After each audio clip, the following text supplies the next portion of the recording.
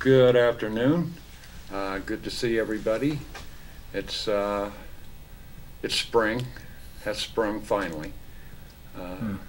Pretty soon it's going to be in 70s, 80s, 90s, and well, that might be a little bit too hot, but we're going to feel a little more comfortable as we move along. We always go through the wet, clammy days.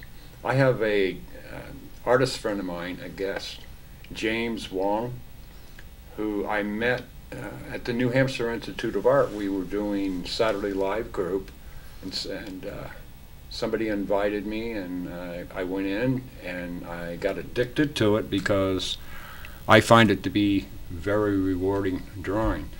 So I've slowly picked out artists to have on the show, and I like to have a variety of artists and their diversity.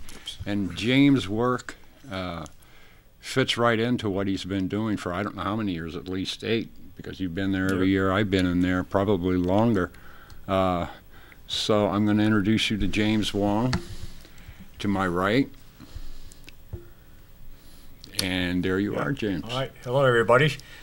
Let me explain something about my background. I recently retired in the beginning of 2016, and that was from the high-tech industry as a field application engineer from the semiconductor business. And what made me retired is the fact that I had a triple bypass heart surgery back in 2014, which led me to be 2 months of short-term disability, which gave me a little bit of time to go back to my art passion of painting. And so I started painting more with my spare time. Then when I finally retired in the beginning of 2016, I went back to my hobby passion of painting, which is acrylic painting and oil painting. And I'd like today to show you some of my works I've done within the year and a half or so. So my first painting is an acrylic painting. It's entitled Parrots on the Big Island, Hawaii. It's painted on a 30 by 24 wood panel, and you'll see that it's a very vibrant color edition of the painting, showing 3 parrots that are almost lifelike in size that I attempt to make on this painting, and it's against a backdrop of neutral gray color stones. And the painting is done in heavy body acrylic over a gray undertone that I first applied on this painting. So the colors are vibrant, so I use cadmium reds, cadmium yellows, cadmium orange on those parrots. And then there's cobalt blue on the tail of the parrots. And then you'll see within the middle of the branch of the wood, I try to make it as realistic as possible. So it's a more linear painting, less abstract, and every leaf in the background is painted in detail. So that took a while to paint the details of the leaf. Over on your left is a palm tree. So I have some impasto texturing effect on the bark of that tree. And so then the rest is detailed. Also on the tripod, I painted a little more metallic finish on it using a silvery iridescent gray acrylic. It's a beautiful painting. Yeah, thanks. Yeah. So that was based on a photograph that I'd taken in Hawaii about back in February. I have another photo too. On this one here, if you want to pan this one, this is also another wood panel I did. So on this one, this is also a 30 by 24. That's an ocean scene too, right? Yeah, seascape, 30 by 24 seascape painting, also done on heavy acrylic And then I also use same thing, a technique of using gray undertone. Again, it's big, huge waves, over 10-foot waves in the Big Island, Hawaii, at Hapuna Beach, spelled Hapuana. People surf that too, don't they? That's yeah. incredible. All right, yeah.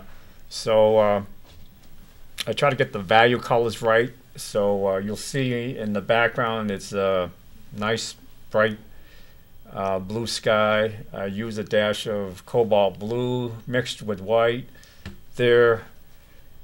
And then I use a lot of impasto texturing within the waves. So you'll see a lot of white edges here. And more so on the foreground. So the foreground is painted with white mixed with grayish and black and grayish contrasting the white foam on the beach. So it gives you a nice 3D dimensional type textural effect on the foam. And then the ocean waves, I use my own imagination to make it more dramatic by creating concave and convex angles within the wave of the ocean wave here. More action, more movement there when right, you do yeah. that. And so there's not really too many colors like on the other painting, but there's a few colors, common colors of sap green and verdant green, along with a lot of blacks. And this rock is kind of give you a smaller, bigger magnitude of the ocean wave compared to this small rock here, jutting on the side here. And this is acrylic too, right? Yeah, again, this is acrylic. I use a lot of heavy body acrylics on this painting, like in the previous one. What brand do you use? Several, or you got one in particular? I use a lot of Liquitex. Liquitex, that's good. Heavy body ones, and also expensive, right? I guess so, yeah. The other one I use also is the Chroma AX one for the cadmium reds and the cadmium yellow. It comes in 8 tubes of a set. I had a watermark. I usually order them offline because they don't have them. Have you ever tried golden acrylics? Golden, oh yeah, golden is a good one. Yeah, it's a. Their primaries are a lot different than. Yeah, they comes in big tubes. Yeah. I use that too for airbrush paintings. I sometimes too. Oh, you airbrush? Yeah, I do some airbrush on, just for some of the details. Like on the rocks, I just try to do a little airbrushing, but I didn't see too much of an effect on it. Yeah. You know, it's a fascinating world of art, isn't it?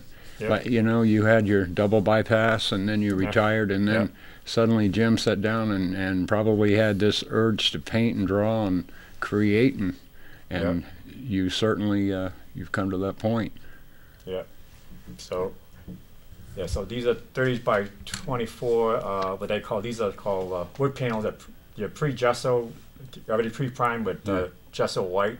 Now you say an undertone so what do you paint your entire canvas? I noticed on the parrot you said something about a gray, the whole. Yeah, it's a neutral gray color because I like to start off with a whole neutral gray color.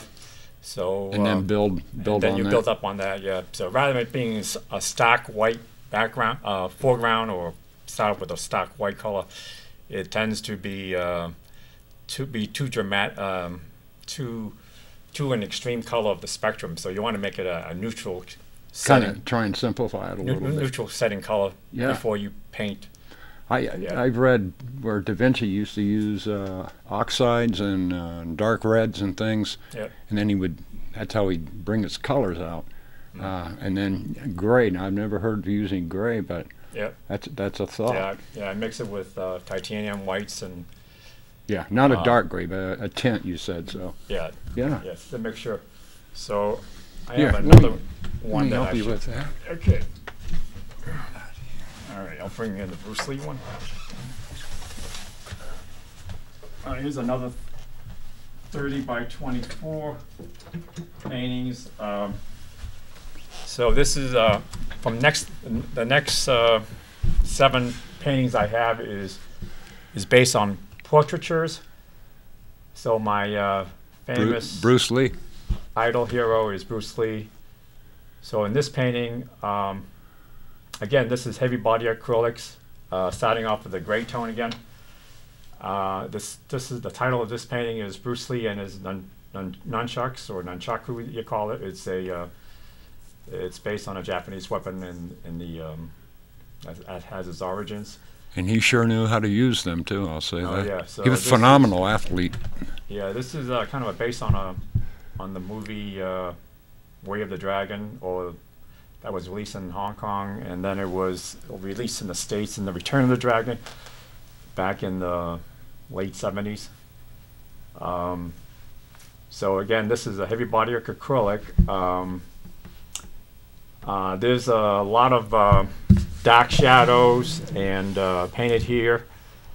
It's almost like in the same style of the Italian Renaissance painter Caravaggio, who uses very intense contrasting of light with dark shadows and painting. So I try to paint with that type of style. So you notice there's like a heavy dark shadow here, and a lot of heavy uses of black. So in fact, I layer on a thick layer of heavy acrylic blacks to my painting. And in fact, I actually use a knife, use lots of acrylic painting to rough edge the wood panel. Actually, the wood panel is a smooth surface, so it doesn't absorb as much as the canvas type material.